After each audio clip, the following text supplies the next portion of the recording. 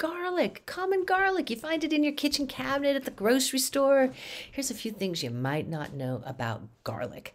And I'm talking Allium sativum. Now, this is an herb that's been used like for 6,000 years. It's long, long history in traditional Chinese medicine, TCM. The ancient Egyptians used it as a medicine and in cooking. It's obviously been used throughout Africa, India, right? Asia. It's just been this powerfully availed. Europe, right? Mediterranean. I didn't say those already, right? This is a plant that's been around. And let's face it, it fights vampires. So why would we not be using garlic? So it's especially famous for its ability to prevent and fight infections.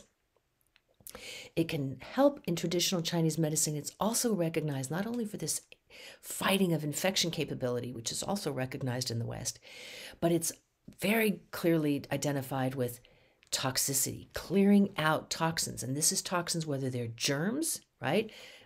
Antimicrobial, meaning antiviral, bacterial, fungus, yeast, molds, right? Help rinse it away.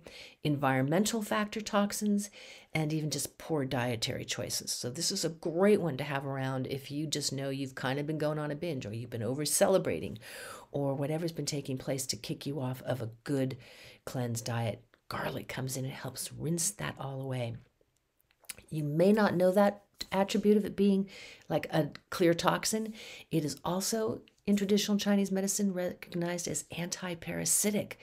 So you can imagine how important in cultures where they have warm, damp things and where people were living close to the land for thousands of years, to have something that could help prevent parasites was a big deal.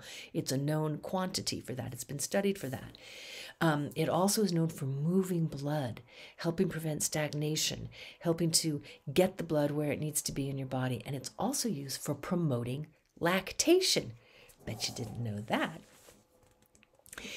Modern studies have absolutely confirmed garlic's ability for promoting heart health, countering infections, fighting cancer, and preventing inflammation. And inflammation causes a whole host of problems if it hangs around for too long in the body.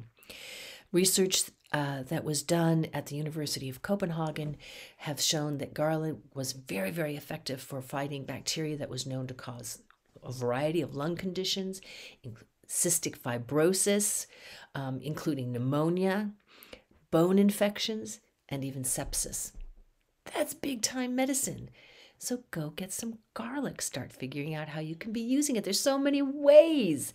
Visit our website at whiterabbitinstituteofhealing.com. Consider our herb course on garlic and find out some of these nuances and how to make use of it.